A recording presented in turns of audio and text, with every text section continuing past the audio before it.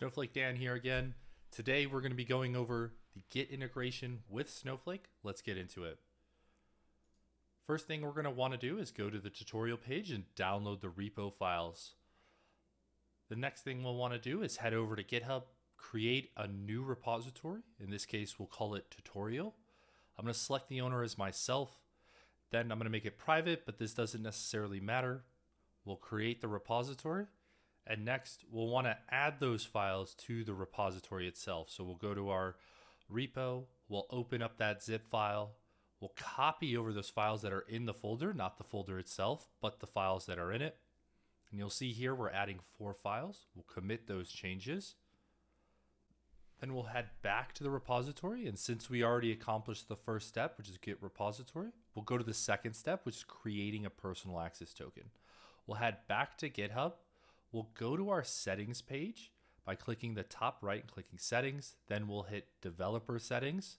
Then we'll add a personal access token. We're going to add a classic token in this case. So we'll generate that new token. We'll have to provide it a name. In this case, we'll call it Snowflake. We'll give an expiration date. It doesn't matter what you select, and we'll have to select the repo. Awesome. We have our first token.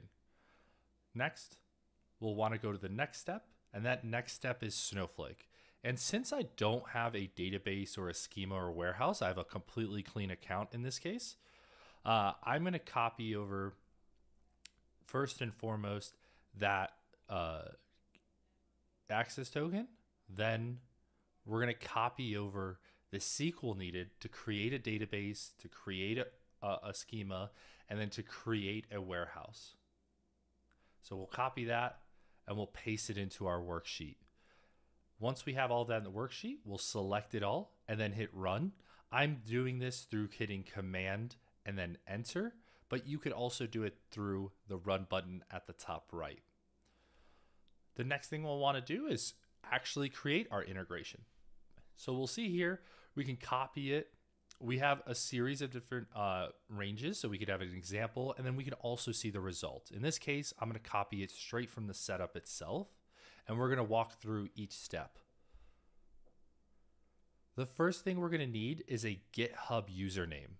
Now, the GitHub username you can get from just simply going to your profile. In this case, I have a Snowflake profile. You can see it up here at the top left. But this is the easiest to copy. So we'll go to our profile and we'll copy it underneath our name. Next, we'll copy that into the worksheet itself, and we'll copy our GitHub personal access token into the password section of our secret. The next thing we'll need is a base GitHub URL. We can get this base URL from our profile page by the URL itself. Basically, this allows us to grab any GitHub repository that's in our GitHub.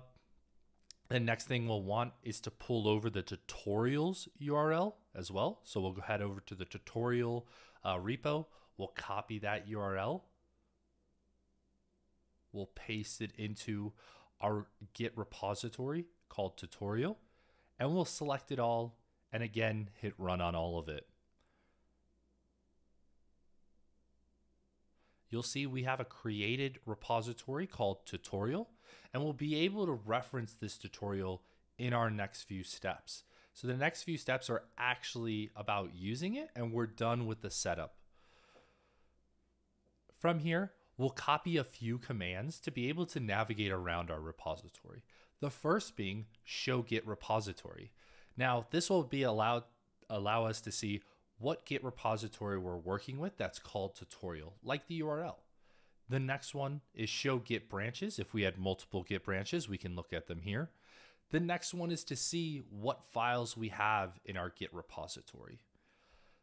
And then if you have a file that you want to look at in particular, in this case, the app.py file, you could also do a select statement to see each line that is in that code of the file itself. Awesome. And last and foremost, if we need to pull any updates from the repository, we can do an alter git repository and fetch it to get any updates that'll be there. The next thing we're going to do is we're going to show a couple commands we could do with those files that are inside of our GitHub. So we'll go back to the tutorial, we'll copy our execute immediate, which allows us to execute a SQL file from our Git repository inside of Snowflake itself. And here we're going to run hello.sql. You'll see we've gotten back hello world from SQL query. And if we go back to our GitHub repository, what we'll see if we go to the examples folder, we'll be able to go to the hello SQL file, and you'll see that exact same column plus what we selected and what was the result of it. But we're not going to stop here. We're going to create next a stored procedure that allows us to run a command on a call similar to a function in other programming languages. In this case, we're going to run the hello py. So we'll first create it. We'll be able to navigate to it on our left side menu by seeing it. And we can also see the definition of that. So we can reuse this file's function multiple times. In this case, I'm going to call hello. And if we go back to our Git repository, we'll see that it's got a Python function in there calling hello world. Now let's get on to the final example. This case, we're going to create a Streamlit dashboard from our GitHub repository in Snowflake. In this case, I've run it. We could see it's successful. We can go back to our Streamlit dashboards. In this case, I would make sure you check two things. One is the role. Also, give it a refresh. You just created that object. We'll click into it and we'll see that we'll run through the steps and a dashboard has been created. Now, if we go to click edit in the top right, we'll be able to see the code that came from our GitHub repository. And if we switch to GitHub, we'll also be able to see that GitHub repository. If you have any questions, leave them in the comments. Thank you for watching.